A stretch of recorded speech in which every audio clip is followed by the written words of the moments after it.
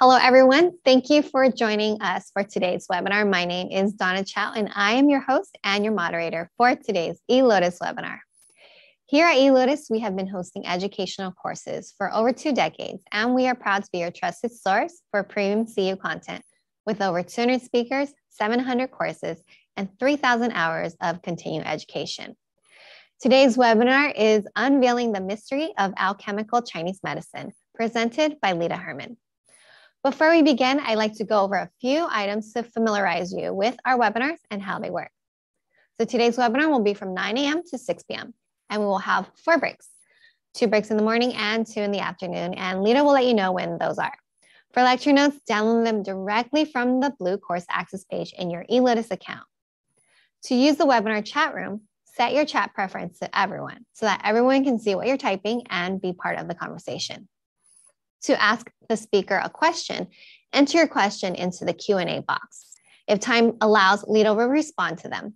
And finally, the quiz and the video replay. You'll be notified by email tomorrow afternoon once they are available. Now, without further ado, I would like to introduce Lita Herman, who has spent over 20 years immersed in the philosophies of Taoism, alchemical healing, and Chinese medicine. She is a Chinese medicine teacher and alchemical healer. She's also the founder of Alchemy Healing Center, a thriving Chinese medicine clinic in Northampton, Massachusetts, dedicated to assisting clients in discovering their true potential through alchemical transformation. Okay, Lita, you can go ahead and share your screen and your PowerPoint now.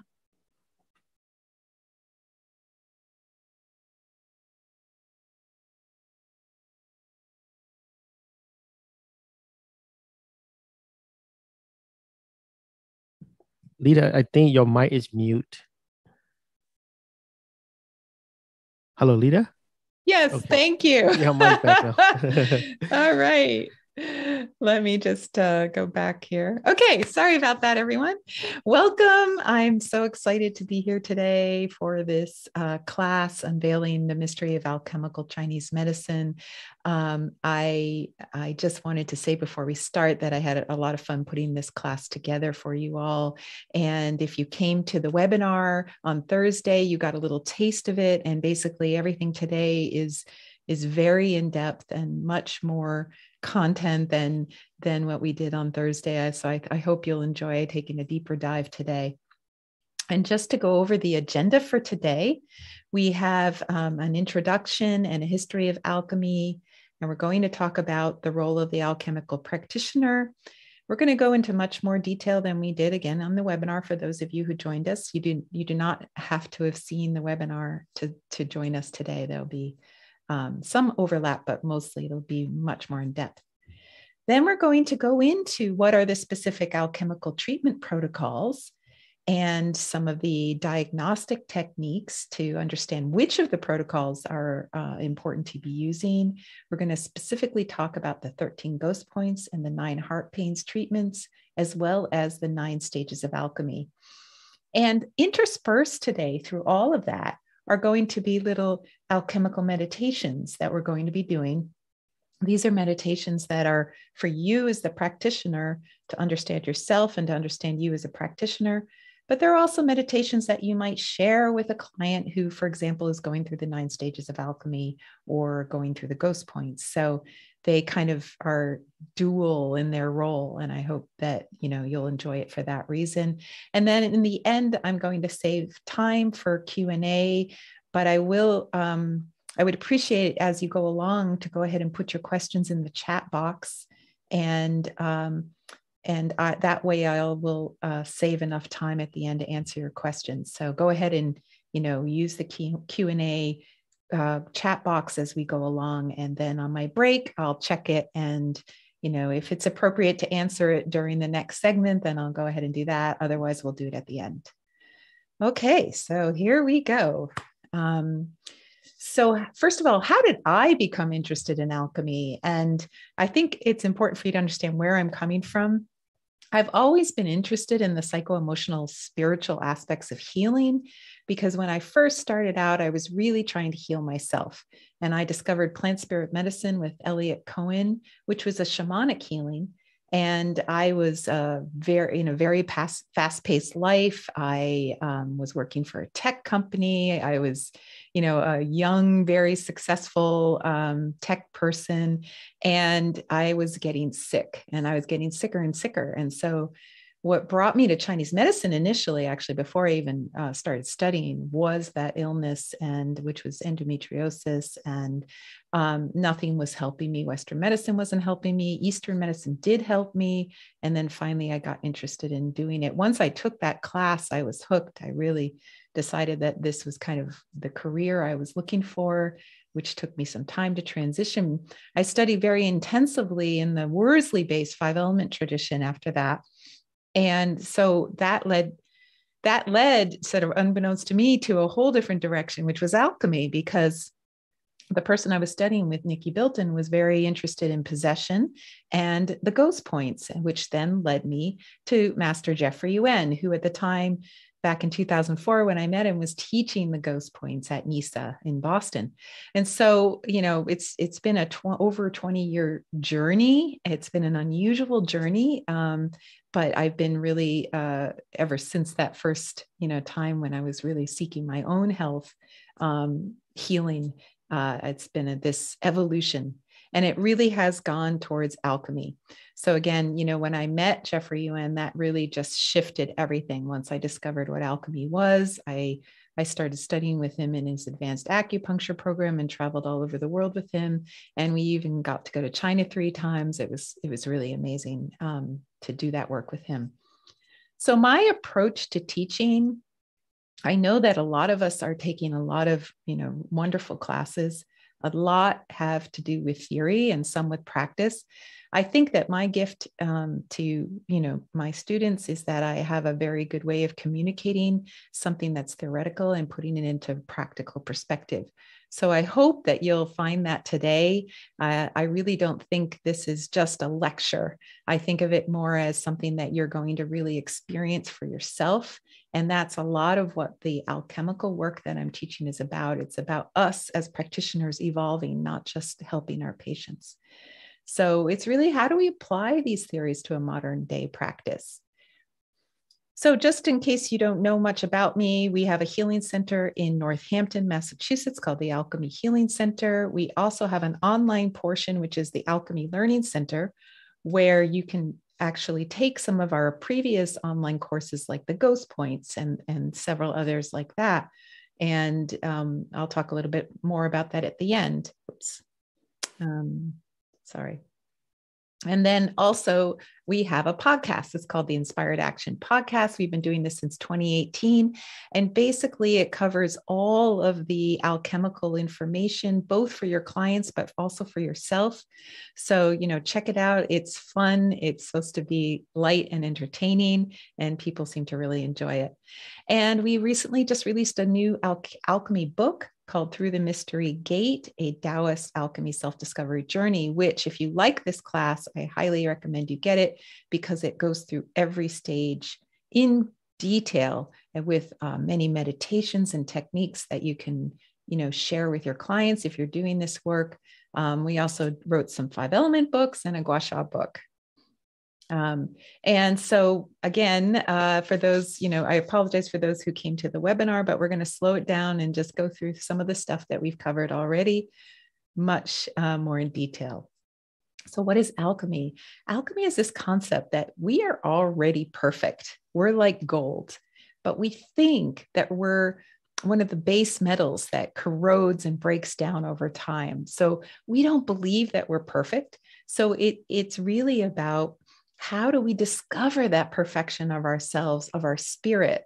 So the idea is the Shen, the spirit, can never break down or corrode. When you bury gold in the ground, it could be there for 1,000 years. And when you dig it up, it's the same wonderful, beautiful gold that you buried initially. So that's the idea of us as a human spirit. We're never going to break down. We never can be harmed in any way, even though we feel like we're going to become decrepit and old and die. So alchemy is about a transformational process, and it's about exploring the mystery, the Tao. It's also, as a practitioner, exploring multiple dimensions, alternate realities, that shamanic realm, all the things that are and are not. And when I say are not, I'm talking about the void between heaven and earth. So what is between heaven and earth? Chi. And so everything that's kind of this movement of the universe is between those two places, meaning that there's a place that we can get to more from our mental state or from our hearts that we call the void. So we're going to talk a lot about that today. So don't freak out if you have no idea what I'm talking about. So as I mentioned in the webinar, Western alchemy also believes that we can turn base metal into gold. So there's that tie-in. And they were looking for the philosopher's stone or the sorcerer's stone for immortality, which, by the way, for you stone medicine people, pneumite is believed to be that stone that can unlock that inherent magic in a person. And what they were really looking for was immortality. So there's a lot of commonality between the Western version and the Eastern version of alchemy. And I think that the place where they meet is this idea of something that is incorruptible. It's like gold. So what is an alchemical mindset? It's this idea that your spirit can never be harmed or disintegrate. It's this idea that maybe we could even become physically immortal. So if you're going to embrace that idea, you have to embrace it as if you're immortal now. It's a mindset. It's not a future state. Oh, I want to live to be, 200 years old or 600 years old. It's more that I am currently immortal. So it's the idea that you're not just waiting for your expiration date. Death is not this impending doom that's just coming. And also this idea that we're going to decay. It has to kind of leave your mindset. And also finally, not afraid of death and dying. That's a big one. And for practitioners doing alchemy work, especially with the ghost points, you really have to look at your fear of death or dying, if you do indeed have fear of death or dying, because you really can't be working, for example, with Gui if you are afraid of dying.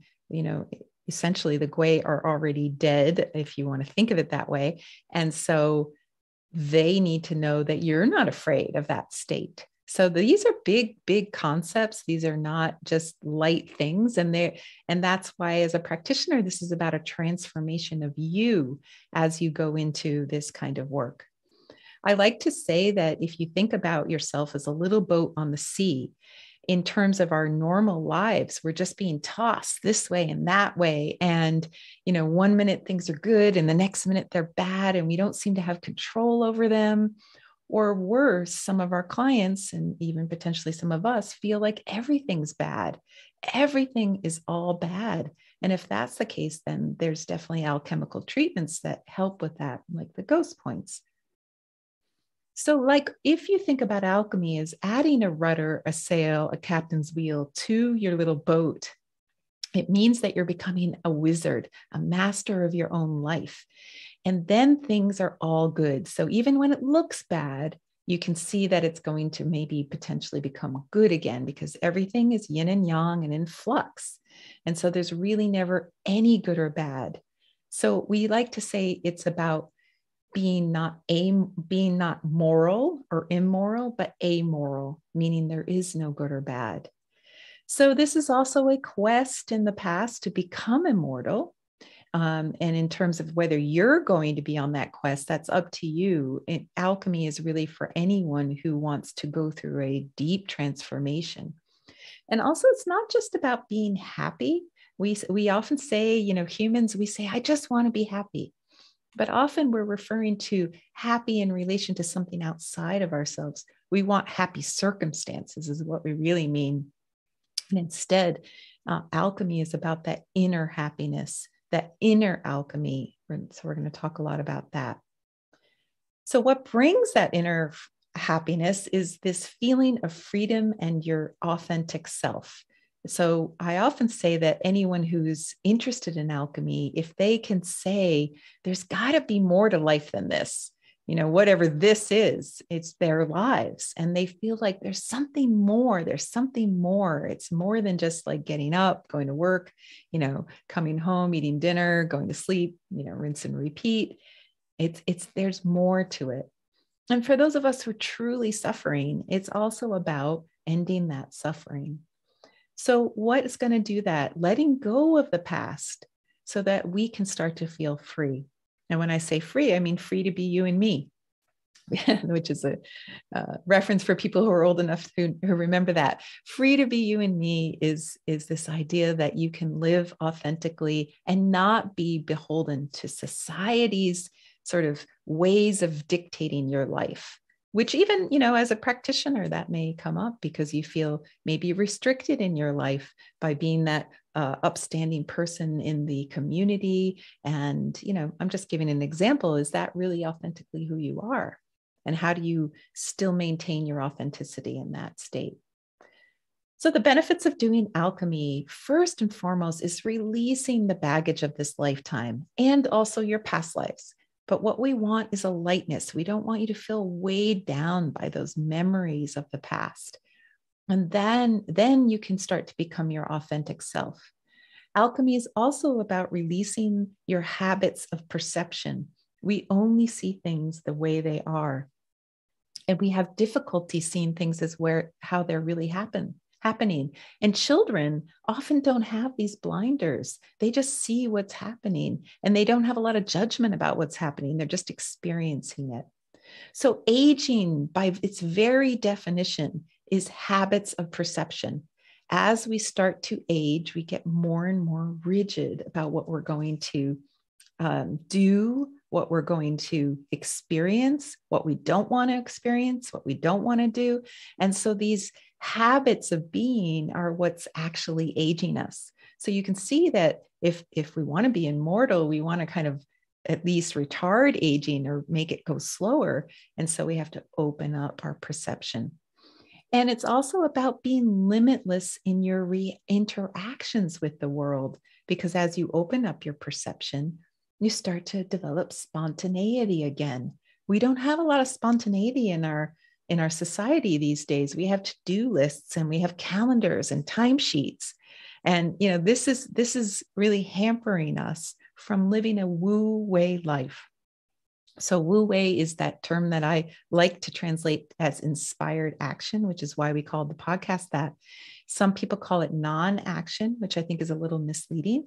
It's about being inspired to take the next footstep forward in your life. And so that's the limitlessness, the spontaneity that we're talking about.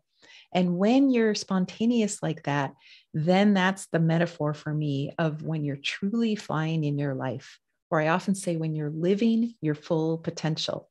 Because as you kind of let go of that baggage, you open up your perception, you stop living habitually, you start living with this anything is possible look at life, then that's what I call flying in your life. Now, the ancient immortals were purported to actually fly and actually defy gravity. And I always joke that, someday I'm going to see someone levitate off my table. I haven't seen it yet, but I fully am open to expecting that could possibly happen. So any possibility. But anyway, we're going to talk more about that today. So I just wanted to kind of talk to you about the work you're currently doing versus what that would look like as alchemy. Because if most of us are doing maybe primary channel treatments, or maybe some 8 extraordinary, or if you've studied with Jeffrey Yuen, maybe some divergence, some Luo channels, whatever your thing is, what you're doing now, how is that different from alchemy? So the main difference is think of the work you're doing with clients now as slow transformation. They're ill, you're trying to move them back to health, for example. So that's might take several months, if you're lucky, maybe a couple days, for like an elbow pain or something. But, often we're working with people where there's a very slow transformation going on. Alchemy is about transmutation. It's a much more going in with big guns, like, we're going to make a big change here. I should probably reference guns today with the war going on. But anyway, it's really much different than transformation. Transmutation is something radically shifting, radical change. So you could say that the divergence and the 8 extraordinary vessels also make that level of change. However, they're very slow and they work slowly, and they're working with Jing directly, and they're, getting into really shift Jing, where, maybe you can even shift things that are hereditary, which seems almost, miraculous from a Western point of view. But we know that the work that is done in Chinese medicine can work at that deep level. But again, alchemy is much faster than that. It's really more focused on the Shen than the Jing, or both at least. And so there's more substantial change that's faster. So the ghost points treatment, for example, the way I typically do it is I do the whole set in one day, and there's an immediate shift, and the person knows it and I know it. And then that change takes 3 to 6 months to fully unfold. And what I like to say is the change happened that day, but the habits of perception and the habits of living resist the change. And it takes at least 3 months for the person's habits to start to fall away. The best example I have of this is a woman who I didn't even know smoked. She didn't want to admit it to me. We did this treatment. About a month and a half afterwards, she came in and she said, Lita, I don't understand it. I stopped smoking. I was like, oh, you smoked? She goes, yes, I did. I didn't want to tell you. I was embarrassed, but I suddenly stopped smoking and I don't know why. And the reason was that she no longer had a reason to smoke. She wanted to all her life stop smoking. She was already in her 50s, but she just couldn't do it because there was something in her that was hooked into her that she couldn't really let herself stop smoking, even though I think she'd done it a couple times briefly, and then she kept coming back to it. So this time it lasted. She was able to heal the thing that made her need to smoke. And it was all unconscious. It was all much deeper. I call it cellular patterns. It was something that was under the level of her consciousness. So it wasn't something she was trying to do. She just stopped picking up the cigarettes. So imagine a client coming to you for the first time, and you can sense their true nature and essence when they walk in the door. But something's clouding that. Something is deep or buried. You sense it in yourself. And these are some of the techniques I'm trying to help you develop if you don't feel like you have them already. And that's fine if you don't. But you're starting to sort of look at people a little differently. These things are sometimes hard to access for them, but it's like you can feel it. It's if you see auras, you might see the aura look gray, for example. I see very monochromatically myself. I'm not one of the people gifted with a lot of aura abilities, but I often see a gray, funny look, like a cloud around the person. Or you might hear it in their voice. The voice doesn't sound authentic. That voice doesn't match the person. And often after you do a big treatment, like I was talking about just before, their voice changes in some cases, like radically, like a very high voice suddenly gets kind of a lower tone. And they notice it, their partners notice it, their children notice it. Everyone's like, what happened to you? Because that other voice was not their true essence. So alchemy is freeing people from whatever this thing is, this thing that you know is not the true nature of the person. So the path of alchemy for you as a practitioner is to, set this intention, to live with this intention, to have self-discovery and also self-cultivation. And most of us are really focused on survival, and it really is stepping out of that sort of way of living. So again, the fear is a big thing we need to address. And a lot of late today, we're going to be talking about fear. When we do the Enter the Mystery Gate meditation, we're going to be talking about our fears. So we have to address that. And also this idea that we're trying to be happy, happy, happy, all being based on the external world. Again, the self-cultivation is the happiness on the inside. And I recognize that many of you have a meditation practice already and you're doing your thing. So this will just be reinforcing the work you're already doing. And if you're not, then this is maybe an invitation for you to try some of these alchemical meditations for yourself. All right, so questions to ask yourself as we begin. why would I want to die at an appropriate age? Or why might I want to become reborn if I die? Or maybe why would I want to live an extra long life? Like if I told you today you could live to be 200 years. In fact, if I told you today that you emphatically are going to live to be 200 years, how would you have to rethink your life? Like right now, you're planning for retirement, maybe where am I going to live in my 80s or whatever, however old you think you'll be when you want to figure that all out.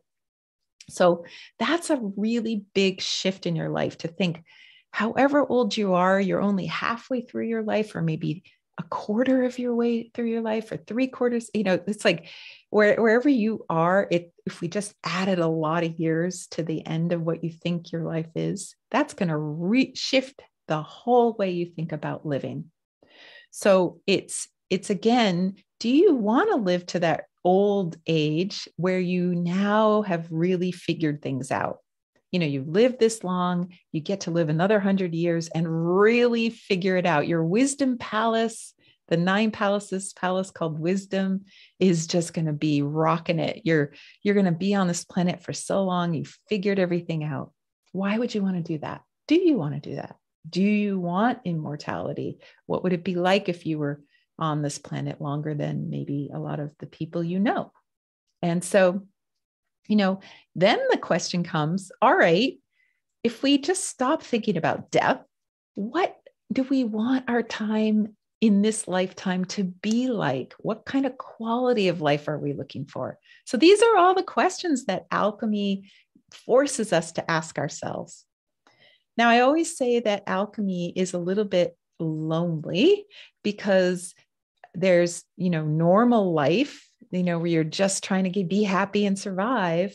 And then there's this alchemical life, which is really kind of different. And so if you embark on this, and you probably feel this way already being a Chinese medicine practitioner, because I think we all kind of have been receiving some of this information through our learning. It's all infused in all of Chinese medicine. You really can't separate alchemy out from Chinese medicine. And so some of us have already kind of felt that little bit of loneliness, but we have each other. And one of the reasons why Jay McElroy and I, who wrote the book together and created the Alchemy Healing Center together, why we created the Alchemy Learning Center is we were like, let's get alchemists together and at least we won't be alone. We'll have a community.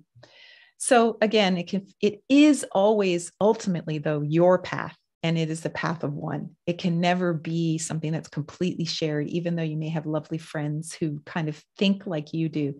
Really, it's unique to you, meaning that you may need to take a different direction than others. The path is just uniquely yours. So if you're really thinking about like this alchemical work, you have to think of it as stepping out of normal life. You really aren't kind of going to be that normal person just trying to survive and be happy. And that means that you need to become a watcher in your life. If you're not familiar with Eckhart Tolle, I really love his description of how to be a watcher of yourself, because the first thing you have to do is discover yourself, become aware of yourself, which means now you need to watch yourself. So a lot of alchemy is about teaching our clients how to watch themselves, how to engage themselves at a completely different level. So this is a linear process, but any stage can be repeated. So I like to say that there's a bunch of really smart, ancient people, men and women, who put together this idea of this process that we're going to teach today. But it's not the only way. And we know there's traditions all over the world, yogic traditions, all kinds of traditions that have similar alchemical concepts in them.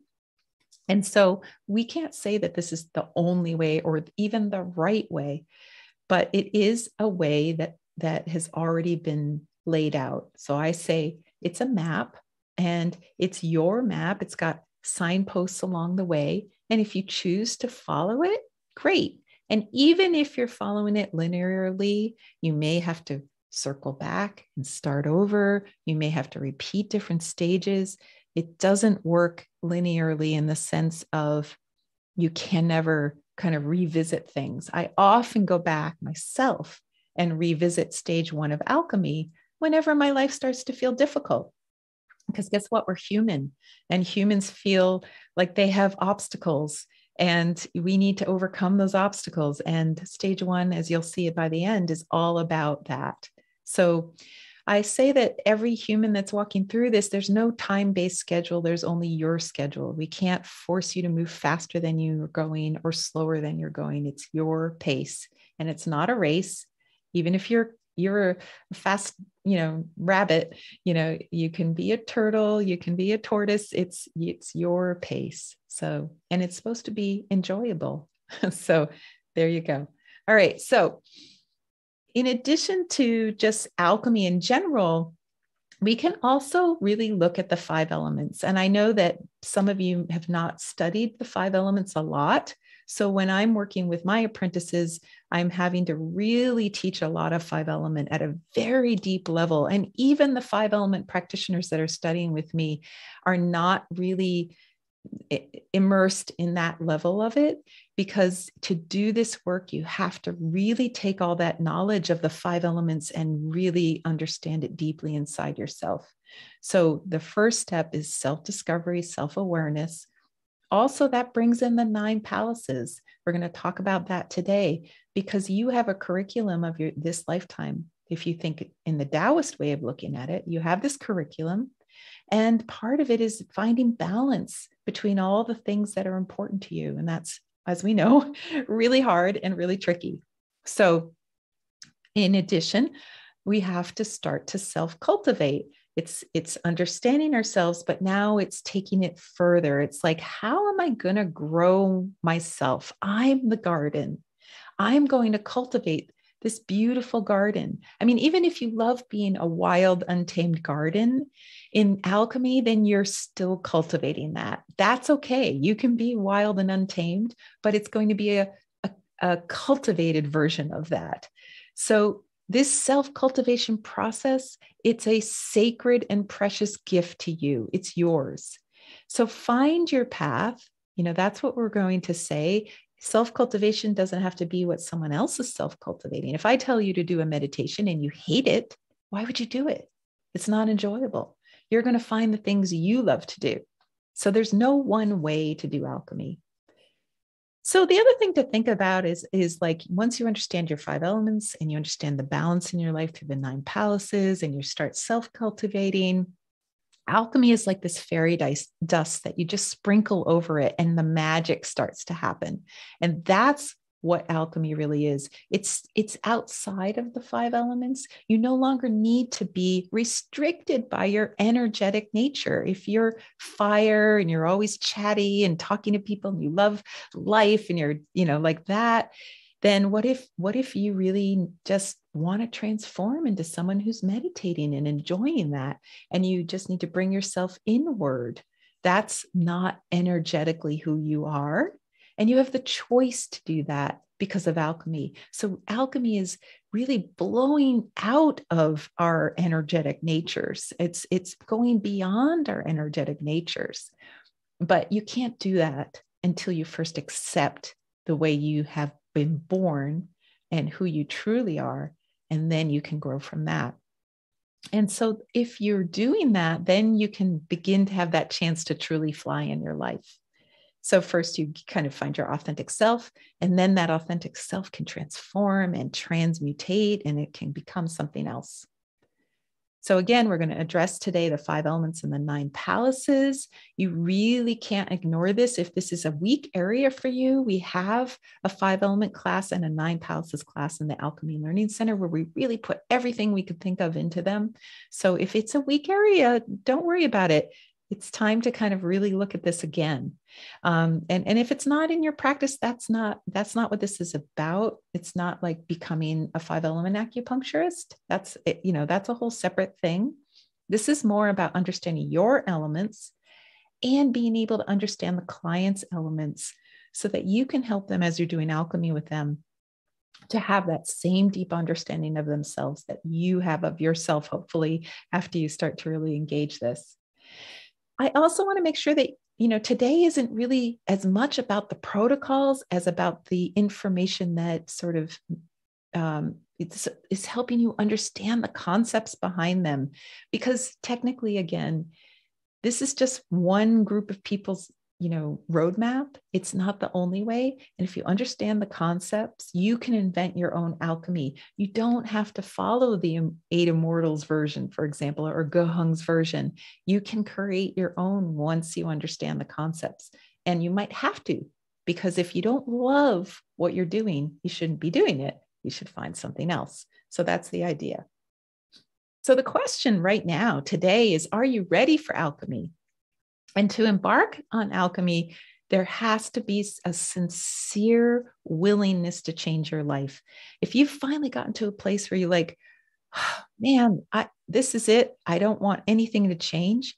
I just need to coast here for as long as possible. Life was really hard and I finally got it all together. I don't want to rock the boat. That's not really a place where you're going to do alchemy from. That is a wonderful thing. And you should do that. Like, there's no reason you have to do alchemy. Sometimes when you feel like that, you don't want to open the Pandora's box of stuff that you kind of stuffed away. You're just finally happy, and that's good enough. Like, let that be if that feels good. So and think about your clients. Client comes in, you think, oh, I should do alchemy with them. This is going to be really fun. And they're like, no, I want to just be here. I don't want to go there. I don't want to transform. So you really need to look at that. So the other thing is, if someone's not sincerely willing to change, but they're coming, you feel like they need alchemy, you feel like there's something there, then the ghost points can help them get to a place of having the willingness to change, because the ghosts are hooked into us and make us very rigid again and not wanting change. So that's another way to look at it. The other thing is to be centered enough in yourself. If you're freaking out all over the place, or your client is just freaking out all over the place, again, that might not be the best time to start alchemy. There are even clients who can't do the ghost points. It's just too much. And all you can do is just sort of try to stabilize. So you can ask that question: is this person so much out on the periphery that they can't center in themselves at all? And it might just not be the right time for alchemy. And the thing is, no matter who I'm working with, their lives radically change. And there's in some cases, no reason for the change. Like there isn't like some horrible thing happening that they're trying to get rid of, but they still go through the transformation. So again, being willing to allow that radical transformation is important.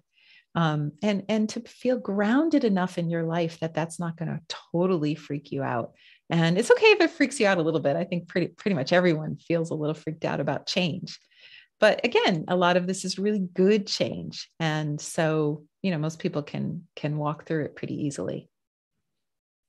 So in order to go into self-discovery, the first thing you have to think about is your self-judgment. Are you willing to forgive and forget, especially yourself and the things you've done, or others and the things they've done? And if not, then that's that Pandora's box idea. If you're working with a client and you open that Pandora's box, it can be way too much for them. So it's really up to you to sort of gauge, what this is about. And one of the reasons I like to do the 13 ghost points, for example, in a long session, we're going to talk a lot about this today. Why do I do a long session? Is that if that person's Pandora's box gets opened, I have the rest of the day to work it through with them. And through the points themselves, a lot of the Pandora's box issues gets resolved by the end of the day.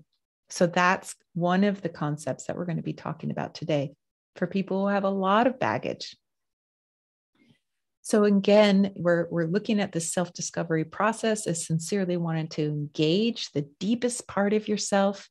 And you're looking for more of yourself. You're trying to find things that you haven't ever thought about before, you haven't experienced before. So again, a sincere heart to be willing to engage this process is necessary. And again, it's not for everyone. If it's too frightening, don't have to do it. Maybe you don't want to do it because you think your friends and family aren't going to understand and they're going to disapprove. And especially if maybe you're an earth element, for example, family's everything. Family's so important. So why would you do something that would be so upsetting to your friends and family? So you have to look at that. You have to ask yourself these questions. And you may be unwilling to focus on yourself because of that family. You know, maybe you think you need to really focus on family and take care of people. And a lot of times I have to say that doing alchemy with parents of little children is very difficult. They have to be super earnest in their desire to do it, because guess what? You know, meditate or change the baby's diaper, you're going to pick the baby's diaper every time, you know, hopefully you are. And so, you know, that process of self-discovery and self-transformation is going to be more difficult because you have these expectations that are on you that you really want to fulfill. And so you can't really focus on yourself. So, and the question is, do you have the desire? Do you actually want to do this kind of work? And if you have the desire, then do you have the will to do it? Because it's going to take some effort. And so these are questions that we're going to ask by the end of the day. We're going to be doing some meditations about this. So when faced with transformation, do you resist it? And do you need the will to feel motivated to do it? These are all issues about our will. You know, we're going to talk today about our will a little bit. And what are the stories that you're telling yourself about your current life?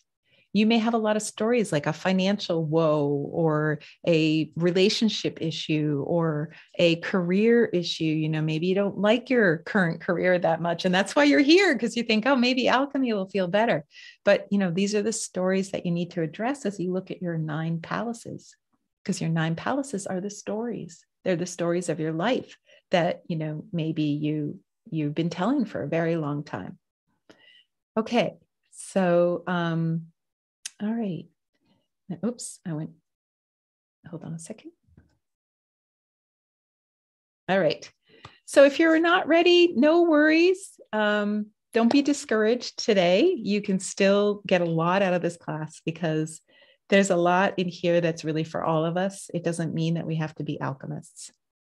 So the ghost points are something that can help people get ready.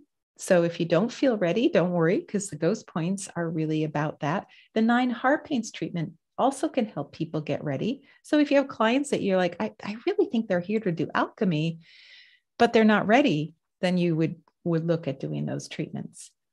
So you're exploring your own self-awareness, your own self-cultivation.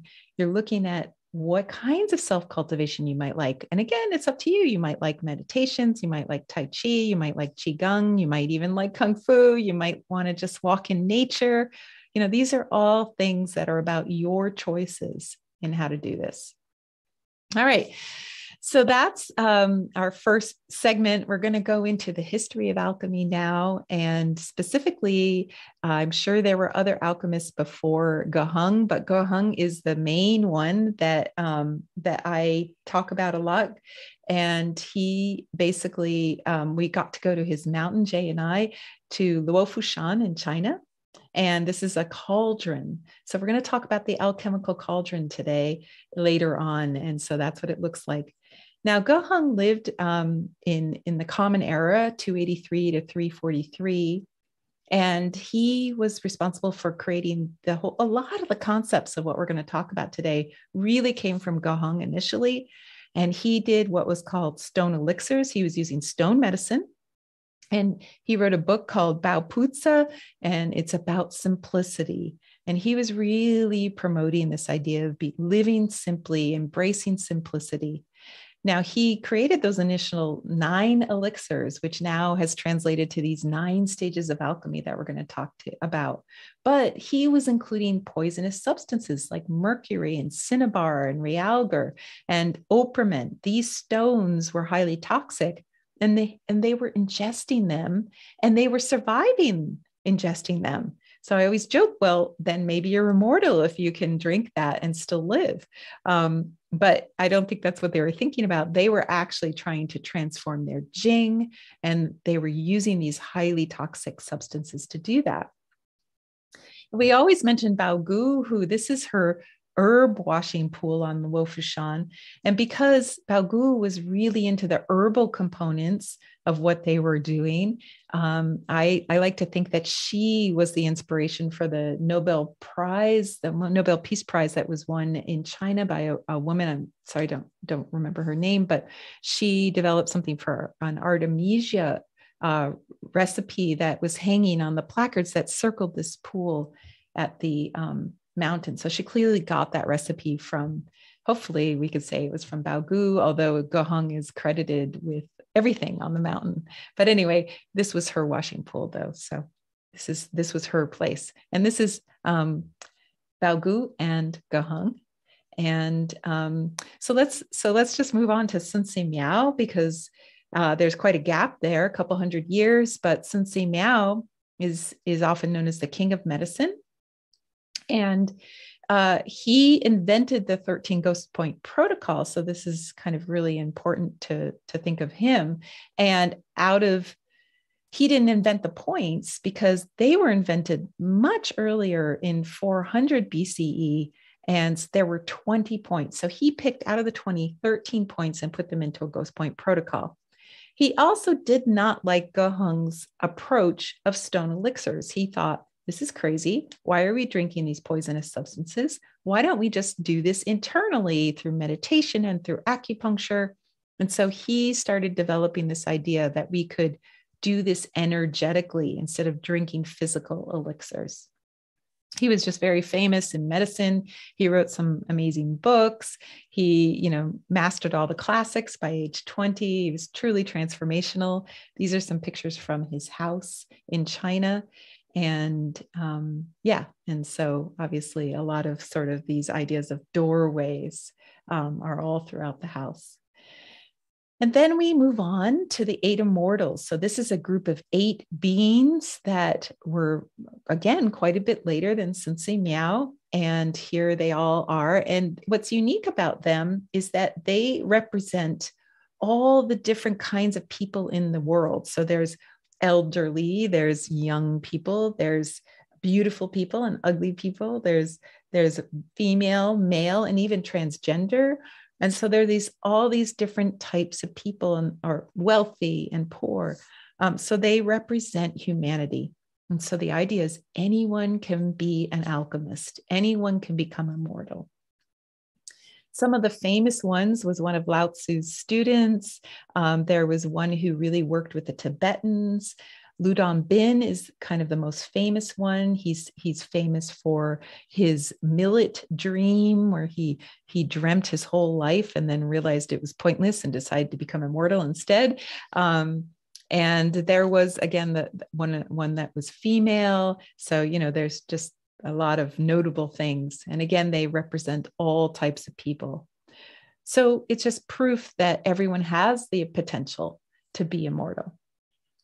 So here's Ludon Bin. So he was, no one knows if he's, this is just legend, but he seems to have lived a very long time. And he had his millet dream. And he also did a famous thing that you can look up if you don't know it, the 10 Trials of Ludon Bin, which I think is a really interesting set of concepts that come in a lot in the teaching that we're doing, not so much today, but just as homework for you. And then Ma Danyang, I don't know his death date. I couldn't figure that out, but much later now, we're talking a little bit later, but he and his wife were supposed to be students of one of these 8 immortals. So, the timelines don't always work out, or they really are immortal and they've been living these very long lives. And so Wang Chongyang was a student of Ludon Bin, and he had 7 students who became the 7 masters of the Chenzhen school, or the complete reality school. And so, probably Ma Danyang from the 12 starry sky points, which we're going to talk about that just a little today. And his wife is very notable. Sun Boer actually was more important than him in a lot of ways. And she established a school called the Purity and Tranquility School of Taoism.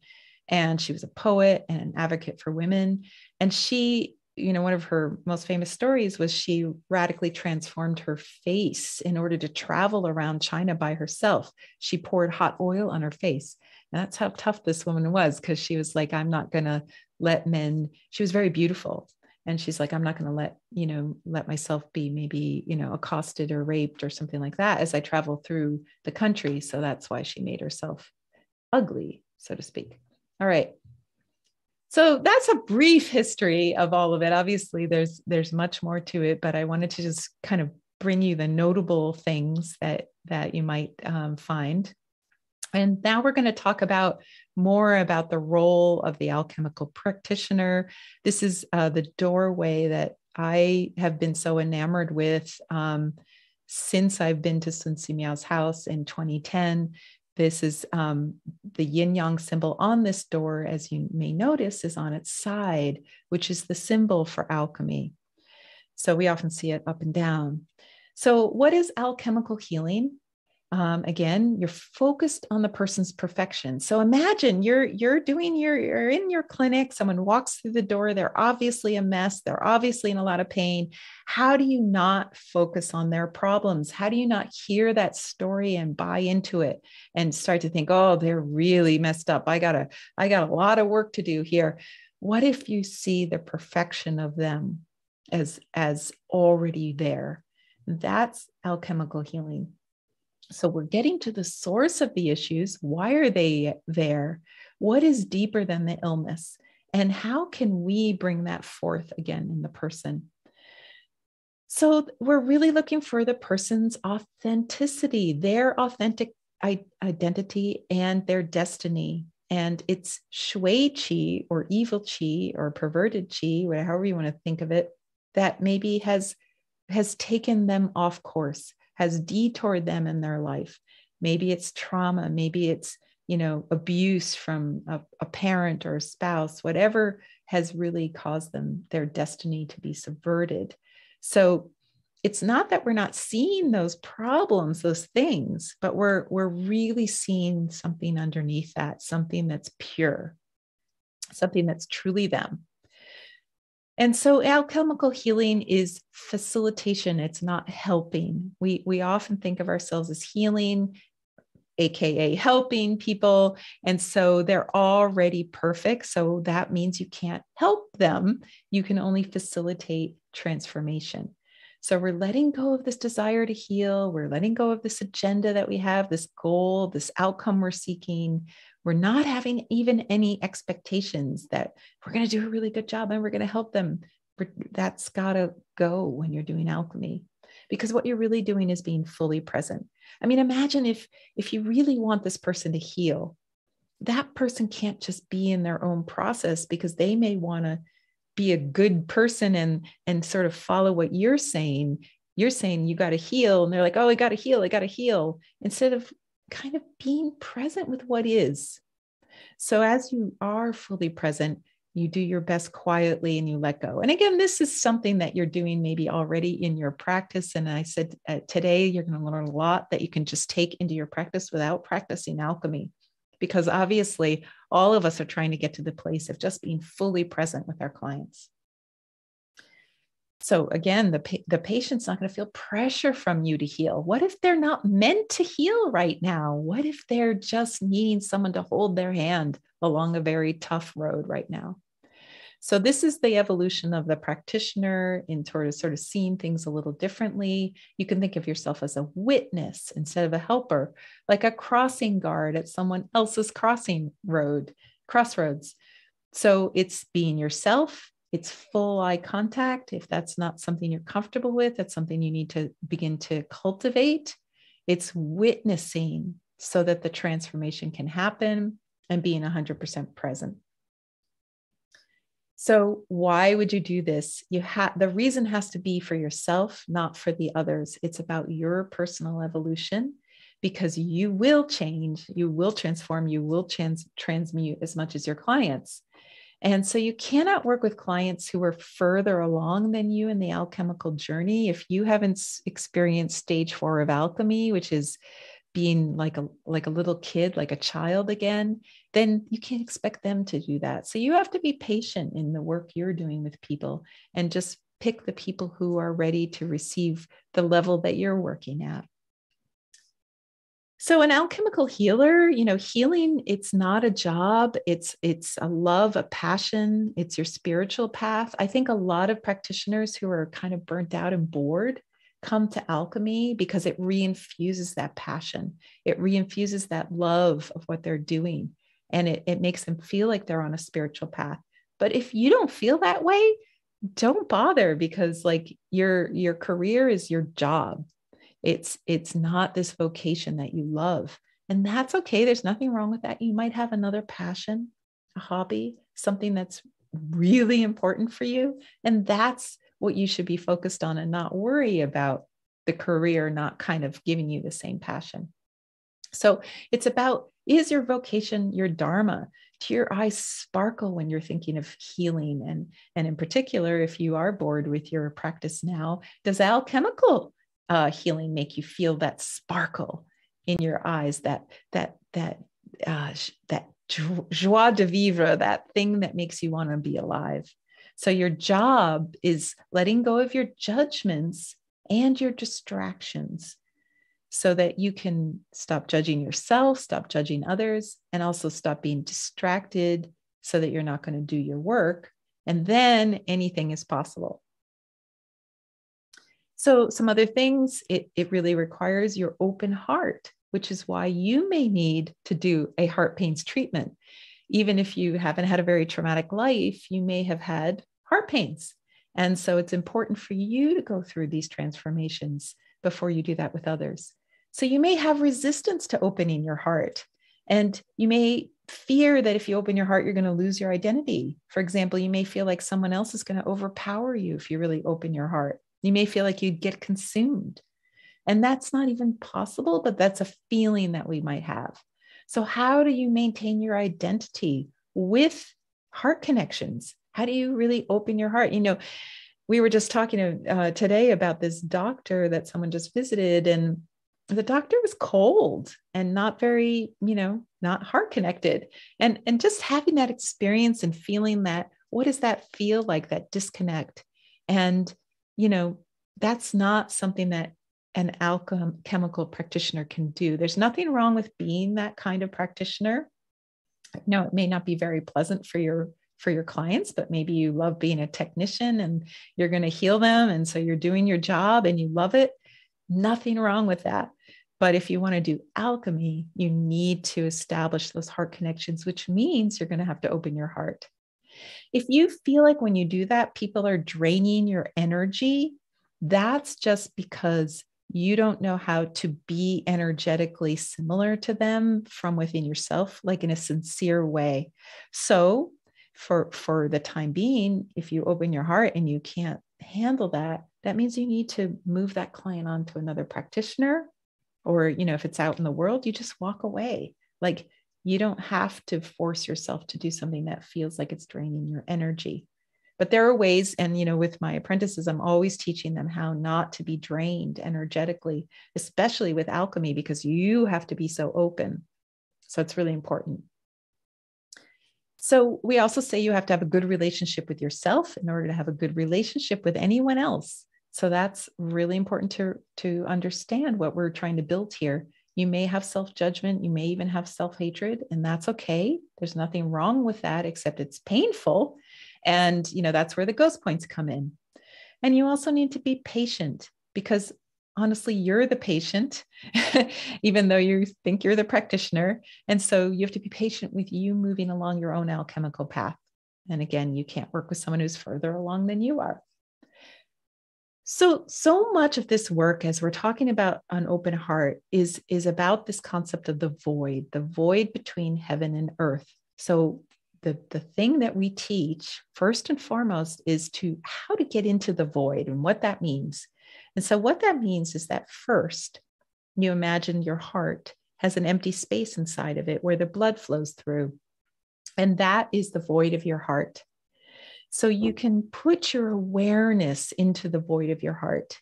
And then from there, you're going to enter your patient's heart. That's the heart connection that we're talking about. Now, very advanced, once you are becoming more of an advanced practitioner, then you can enter that greater void between heaven and earth, where you may be able to do work with, for example, another entity like a gui. So we're going to talk a little bit about that later, but that's what I mean by entering the void.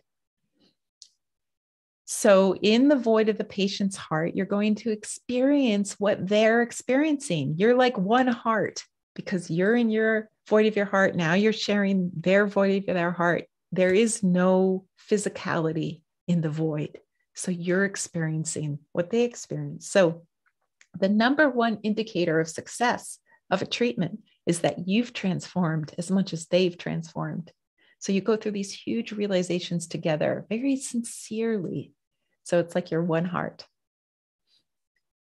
So this is my favorite quote, Claude Lard and Elizabeth Rochade de la Vallée. You must first have a deep understanding of your own life before pretending to know life in another, especially the disturbances and the development of life in another. So what that means is, again, you have to have that good relationship with yourself in order to have a good relationship with others. You need to have a deep understanding of your own life. That's the 5 elements, the 9 palaces, everything we said. But also you need to understand that when I was trying to tell you about the aura and the grayness that I see, or how do you understand disturbances in another? And we already know this innately, but we're going to try to really make that much more clinical for you today. And also I have other workshops that you can take if that's an area you want to go into. So we're going to, let me just check the time. We're going to be moving on and doing some work that we're going to do a meditation at some point. So we're going to kind of have a discussion before that, and then we're going to do the meditation. So this is all about who am I? So as you can see, before we do a lot of the clinical work, we're really challenging you to ask questions of yourself to see if you want to go down the road of alchemical, healing. And the first question is, who are you? Are you the hero, the saint, or the alchemist? So the hero is the person who, comes in with shiny armor on their horse and saves the day. It's the savior. It's the person who's going to be the healer, who's going to help.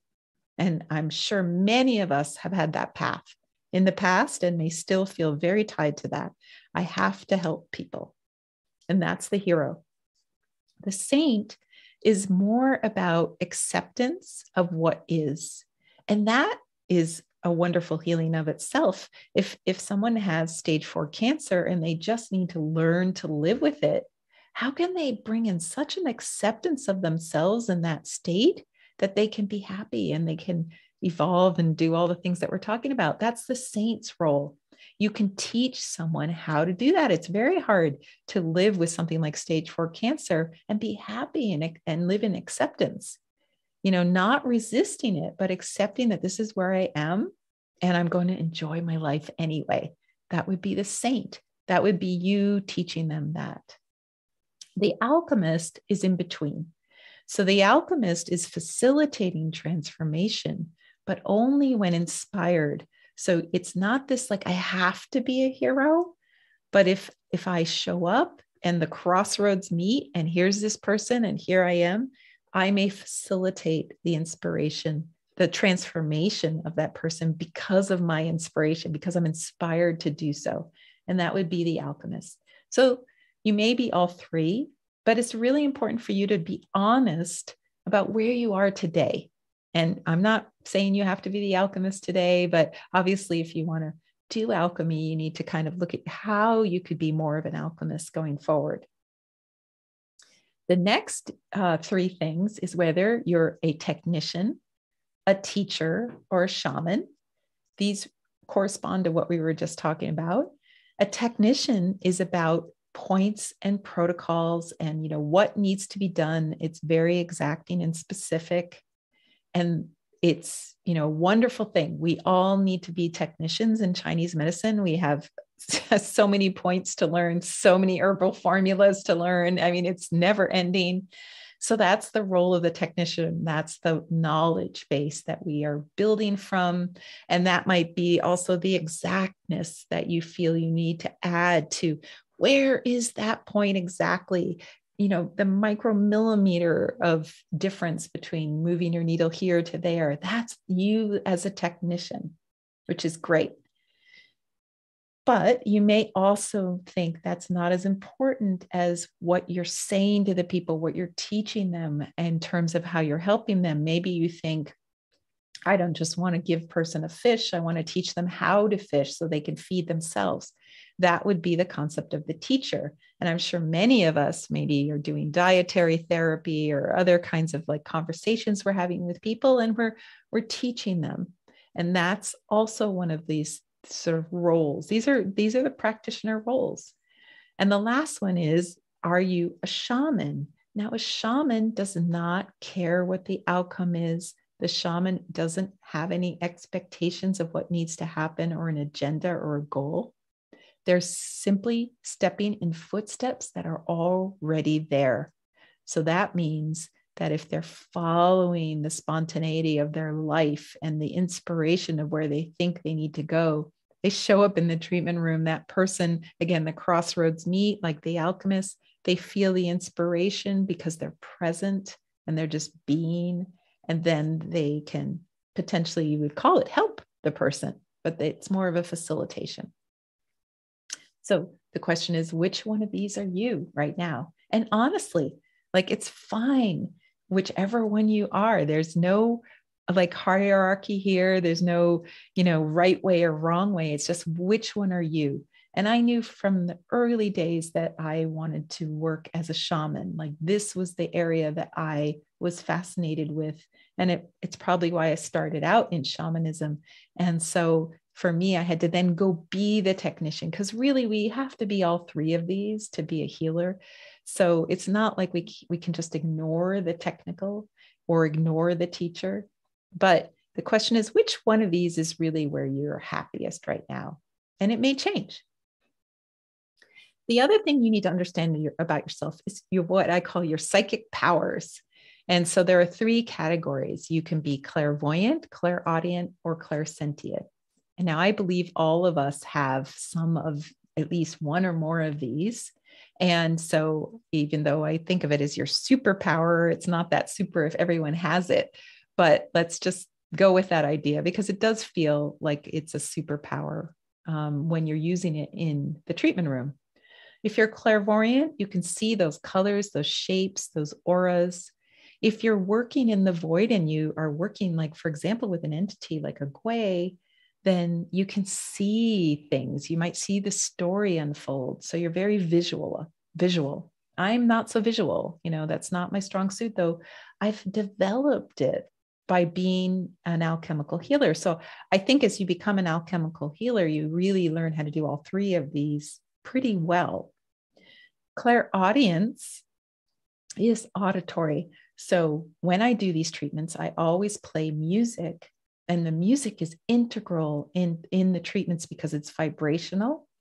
And so I needed to develop, again, I'm not very clairaudient. I needed to develop my own clairaudience, because I can now hear the music and what the person's saying at exactly the same time, so much so that I can hear when the person is saying the exact same words that the song is saying. And then I can point it out to them and they're like blown away. And it happens a lot. So, these are things that you begin to develop. But you may already be clairaudient. You may already have internal guidance that's a voice that you're aware of. You may have chanting. You may really be related to music and songs, and you may be able to relate that to the person that you're working with. And then there's clairsentience, which is the one that I'm strongest in by nature. And so that's about sensory experience. It's about movement. It's about energy awareness. It's feeling when a point is done. I don't need to be told when a point is done. I feel it. It's about feeling the presence of a gwei, if there is one, and when it's gone. So these are just things that you start to develop. Like, if you don't have clairsentience, you'll eventually, obviously, if you're working with acupuncture, you have some clairsentience because you have been taught to feel dachi. You feel when the needle clicks in, you feel that transformation that happens with the needle. And so that's your clairsentience. So you might be stronger in one area like I was, or you may already be stronger in two or even three of these. Hallelujah, if you are, fantastic.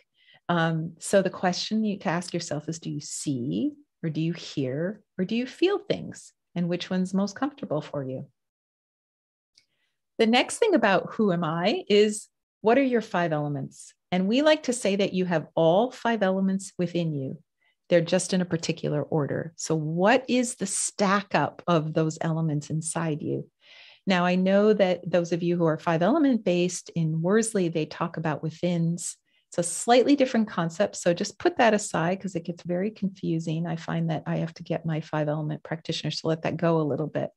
Because in order to understand yourself, you're going to want to know what's the primary. And then that secondary is like a flavor of your primary. And then that third one is the one where you go when everything is really bad. And you don't get the good parts of the element. You get the really crappy parts. Like if you're wood third, then you're blaming everyone. Or if you're earth third, you're whiny and just, feeling like nobody's helping you. Or if you're fire third, you're like, nobody loves me. So these are all things that we need to understand because these come out in our patients' stories, and we need to understand what they mean so we can help them put a framework around it for themselves. So you need to determine the order of your elements, especially really the first 3. So alchemy requires understanding your true nature and the true nature of your client. So then you can also understand why you may have difficulty interacting with that particular client and how you can make it better, how you can actually like shuffle your deck, your stack up. So if you're fire first, maybe this client, I need to be metal. So instead of being so communicative and getting them to talk, I can recede a little bit and relax and just be with the person. That would be an example of how I can shift my stack up. I can be all 5 elements. So you become also adept at elemental stack up diagnosis in your clients when you're doing alchemy. And again, the 5 element programs, sometimes it can get confusing for the purpose of alchemy, what we're trying to do. Sometimes I need to work with 5 element people. They know tons and tons, but they still aren't able to apply it in an alchemical way. And then your 9 palaces. So this is more of a theoretical understanding of what's happening with the person. What is their relationship to the 9 palaces? So I'm asking, who are you? What is your relationship to your 9 palaces? Where are your challenges? Where are your struggles? And where are any heart pains, if you have any? And I always say, if you're older than 20 and you've been on this planet for a while, I find it hard to believe you don't have any heart pains. So, pretty much all of us have some. And so that's why I really say all of my apprentices, I ask them to do the heart pains treatment to receive it, because we all have some. So we need to clear them. And just finally, before we do our meditation, mysticism in general, just to talk about it, this is mystical work. So it's unlike religion. So, even though we say it's Taoist, Taoist is really like a philosophy and a religion, both, but we're really talking about the mystical aspects of Taoism in particular, because that's heavily influencing alchemy. So we're talking about self-discovery.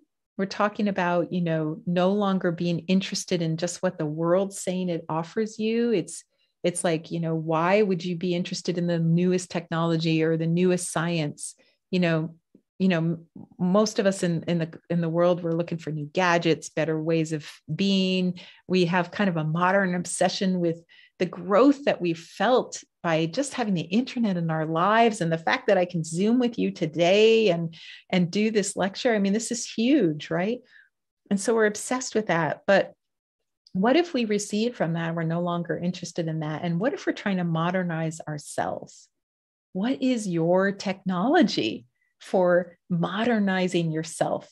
So this is inner alchemy. This is not trying to find a new elixir or a new gadget or a new, technology. It's like, what about our technology that we're going to apply within? That's alchemy for me. That's alchemy. That this is technology that I'm applying to myself.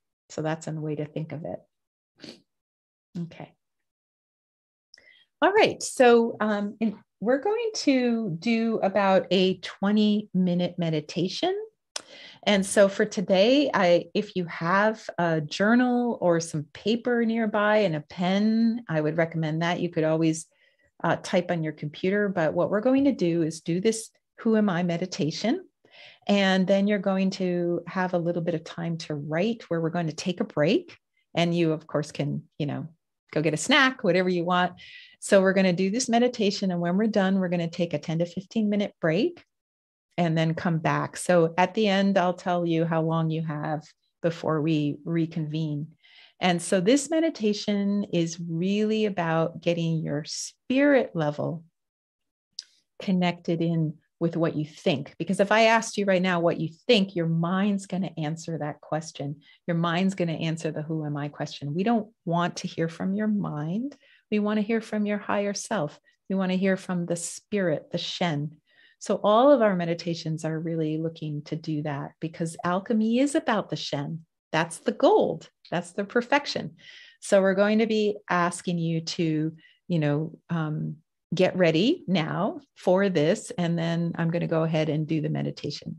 All right. So everyone, you can get settled in. You can sit in a chair. If you're already in a chair, that's just fine. With your feet on the floor, and your hands can be placed on top of your thighs. You can rest your palms upward in that case. Or if you would like to sit cross-legged on the floor, you can put your hands one inside the other, like you're creating a bowl.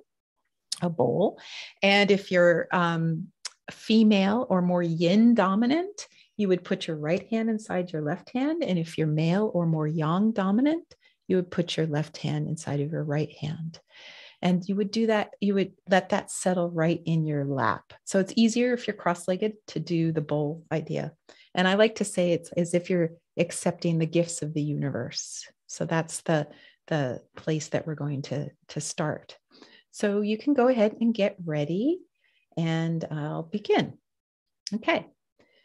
So we're going to start by just sitting comfortably in the chair and closing your eyes, and take a slow breath in and a slow breath out.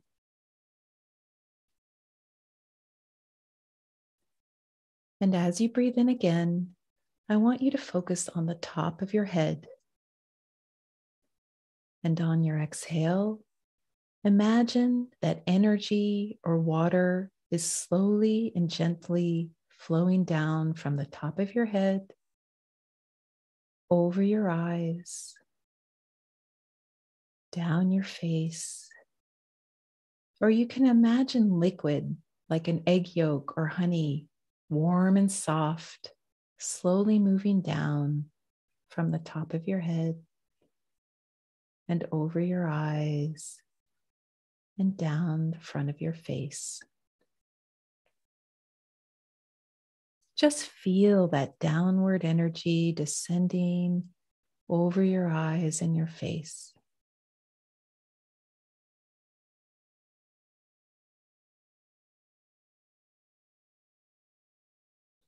Breathe in again and continue to focus around your eyes, allowing any tight area, some tension to relax as you exhale. Ask yourself, how does this area around your eyes feel? Does it feel like it's relaxing, or do you feel an area of tightness?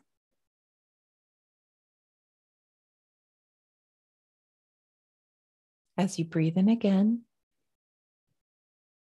with your exhale, you can imagine this liquid or energy slowly moving down through your cheekbones and relaxing into your jaw, allowing that energy to sink and relax down, and just let all your facial muscles go.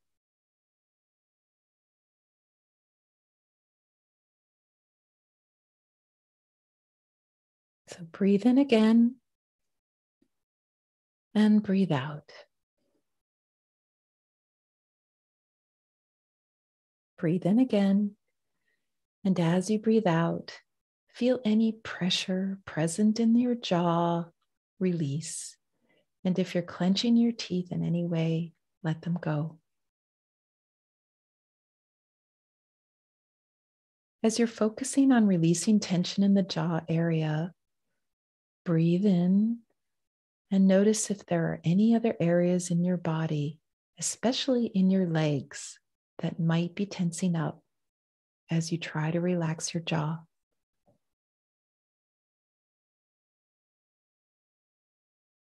Sometimes when you relax above, you tense up below. So if you feel any tension, especially in the legs, when you breathe out, relax the legs that are the areas that are tensing up, and allow the area in your jaw and face to relax.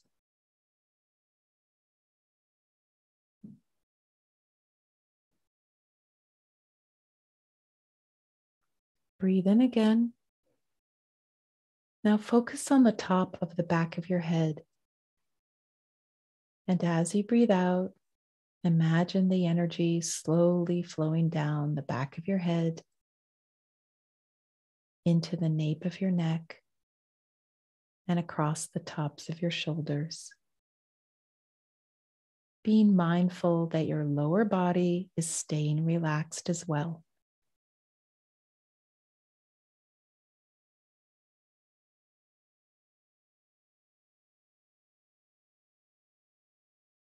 Breathe in again.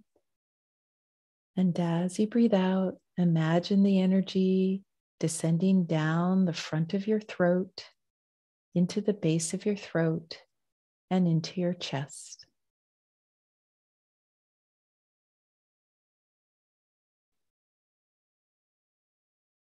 Now breathe in again and let the energy from the ridge of your shoulders travel down your back, along the sides of your ribs, like a gentle waterfall, falling all the way down to your hips.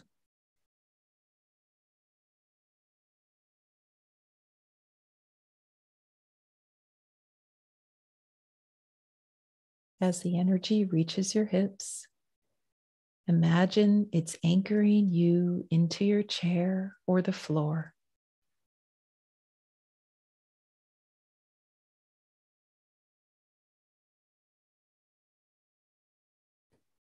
Breathe in again. And from your hips, as you exhale, allow the energy to travel down the back of your legs, all the way into the soles of your feet and into the ground.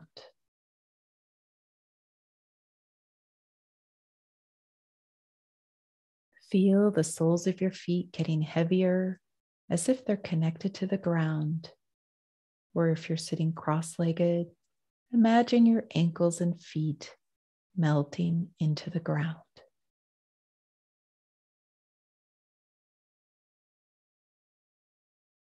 Breathe in again and breathe out.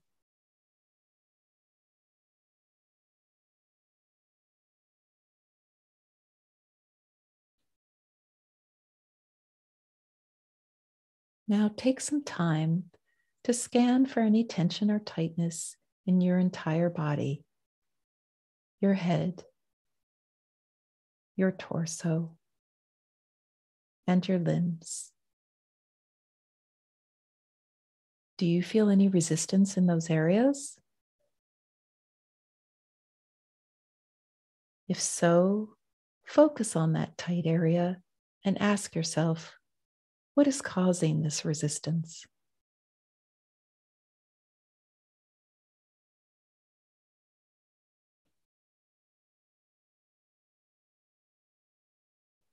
Breathe in again. And now let this resistance flow down into the ground with your exhale.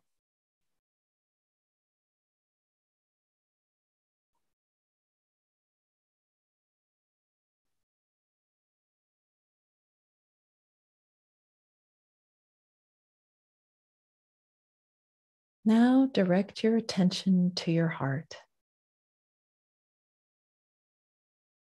Just be present with your own heart.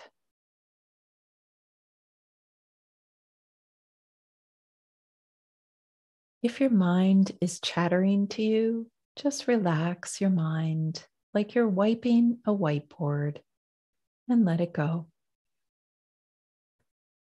And come back to your heart.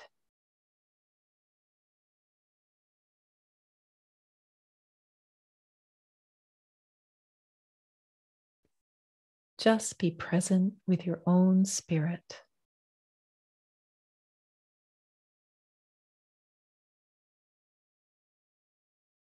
Now ask yourself the question, who am I? Who am I?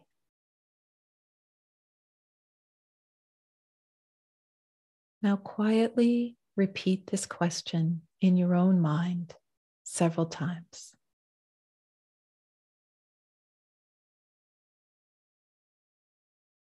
Who am I?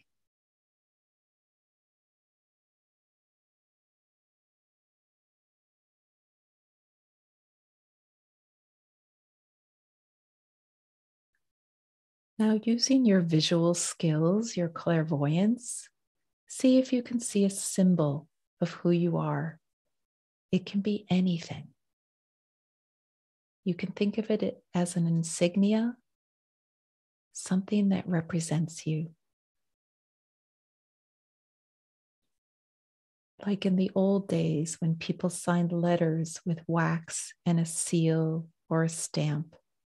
What is your insignia that's uniquely yours, that identifies you? What's your symbol, your seal?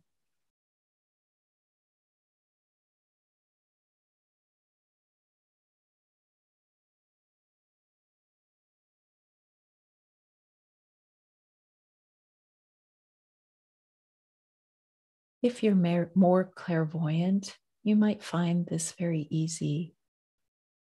And if not, that's fine. You can then move on and use your auditory skills to hear who you are. Ask yourself, who am I? And listen. Is there a note that's uniquely yours? Only your note, your heart's note.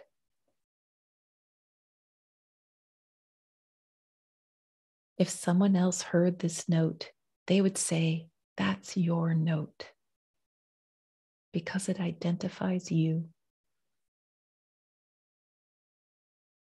Maybe it's a type of music or a string of notes. It's your heart's note. Every heart has a unique note, and it attempts to find resonance with everything else in the world. What is your note?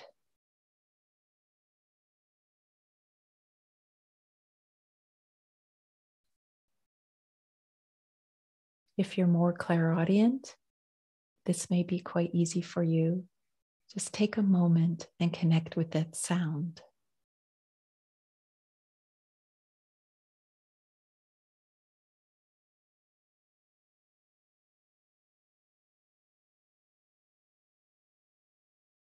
Now let's move on and use your clairsentient skills.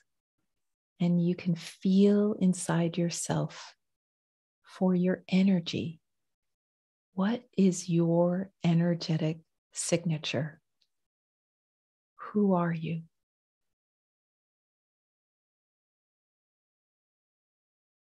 This is the energy that if someone who was next to you, sitting next to you, and they were clairsentient, even in the dark, they would sense that you were sitting there. They could feel your vibrational nature.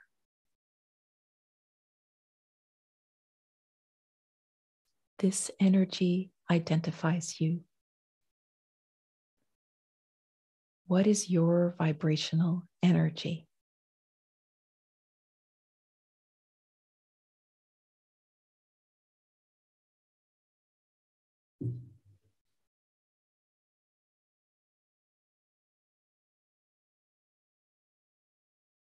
Now take a moment and go back and think about the 3 things we just did and which one is strongest for you.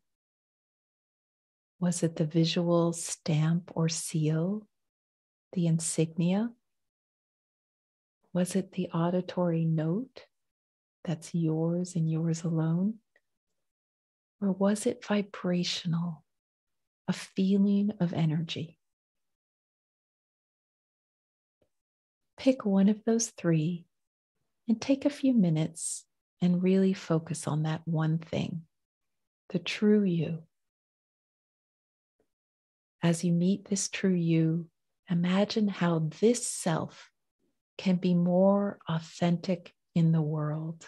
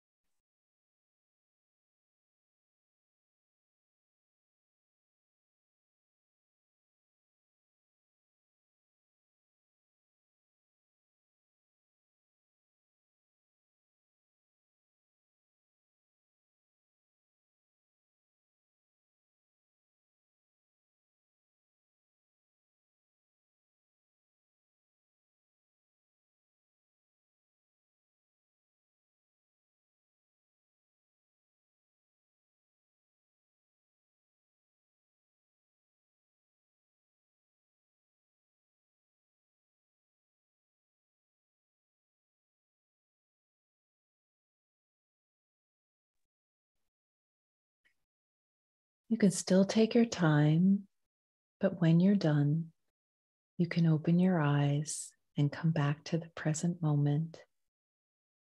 And I ask that if you would like to write this down in your journal, please do so. And I invite you and encourage you to share in the chat box what your experience is. And I will share some of those experiences with you all and comment on them. So usually I like to do this as a very interactive process. So please, I invite you to go ahead and share your experience with us. We're going to take a 15-minute break. So we will come back at 10:45 Pacific time or 1:45 Eastern if you're on my coast. And we'll share our experiences at that point. But if you would like, you can continue to meditate during this time. Thank you. We'll see you soon.